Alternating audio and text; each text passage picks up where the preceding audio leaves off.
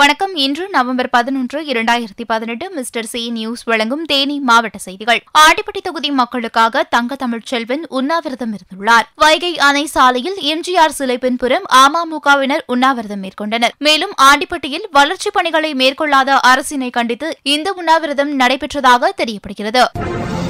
தேனியில் சிறுபான்மையினருக்கான நலத்திட்ட உதவிகள் குறித்து விழிப்புணர்வு கூட்டம் அண்மையில் நடைபெற்றது.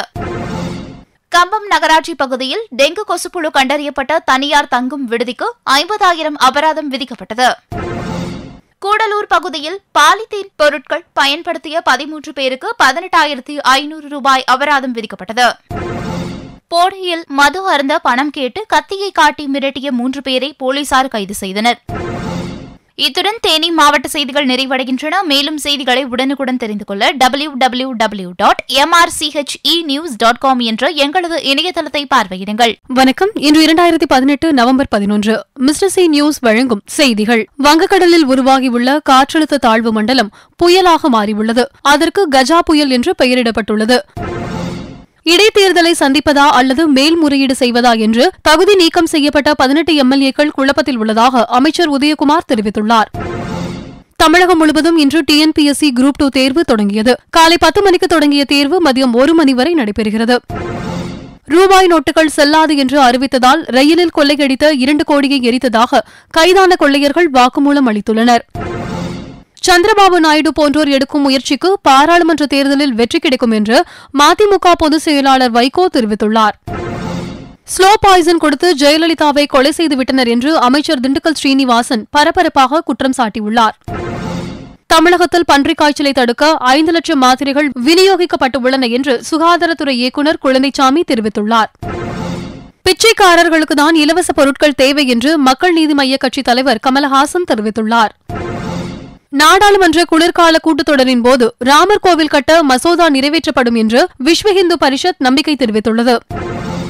விசாரணைக்கு ஆஜராக வந்த ஜனார்தன ரெட்டியின் உதவியாளர் அலிகானை குற்றப்பிரிவு போலீசார் திடீரென கைது செய்துள்ளனர்.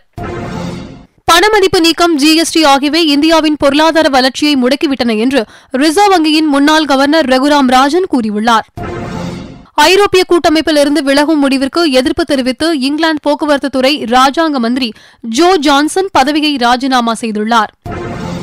புரோ கபடி லீக் போட்டியில் மும்பையில் இன்று நடைபெற்ற ஆட்டத்தில் பெங்கால் வாரியர்ஸ் அணியை வீழ்த்திய பாட்னா பைரேட்ஸ் அணி தனது 5வது வெற்றியை பதிவு செய்துள்ளது.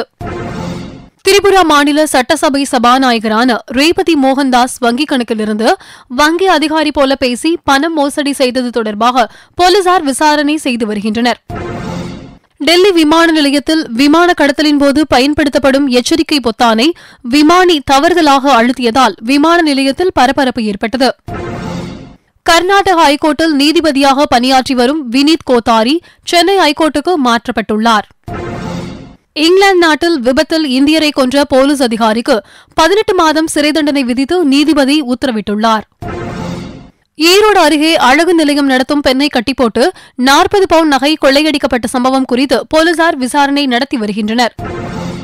மலேசியாவிலிருந்து திருச்சிக்கு ரூபாய் 3.80 லட்சம் மதிப்பிலான தங்கத்தை உடலில் மறைத்து கடத்தி வந்த பயணியிடம் அதிகாரிகள் விசாரணை நடத்தினர். சந்திரபாபு நாயுடு மு.க. ஸ்டாலின் சந்திப்பால் அரசியலில் எந்த மாற்றமும் ஏற்படாது என்றும் பிரதமர் மோடியை தோற்கடிக்க முடியாது என்றும் தமிழிசை சவுந்தரராஜன் தெரிவித்துள்ளார்.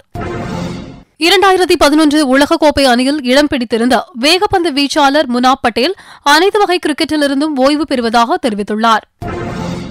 உலக மல்யுத்த தரவரிசையில் இந்தியாவின் முன்னணி வீரரான பஜ்ரங் புனியா முதலில் இடம் பிடித்து சாதனை படைத்துள்ளார். புரோ கபடி லீக் போட்டியில் மும்பையில் நேற்றிரவு நடந்த மும்பை அணிக்கு எதிரான ஆட்டத்தில் குஜராத் அணி 38-36 என்ற புள்ளிக்கணக்கில் வெற்றி பெற்றது. கோவையில் தொழிலதிபரின் சொகுசு காரில் பதுங்கியிருந்த 5 அடி நீள நாகப்பாம்பை 1 மணி நேரம் போராடி வெளியில் எடுத்தனர். உடல் உறுப்பு தான விழிப்புணர்வில் தமிழக சுகாதாரத்துறை புதிய கின்னஸ் சாதனை படைத்துள்ளதாக அமைச்சர் விஜயபாஸ்கர் தெரிவித்துள்ளார்.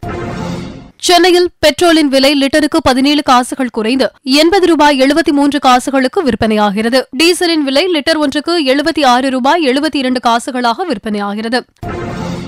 இந்தியாவில் 22 கேரட் ஆபரண தங்கத்தின் 1 கிராமின் விலை 3003 ரூபாய்க்கும், வெள்ளி 1 கிராம் 41 ரூபாய் 10 காசுகளுக்கும் விற்கப்படுகிறது. இத்துடன் இந்த செய்திகள் நிறைவடைகின்றன.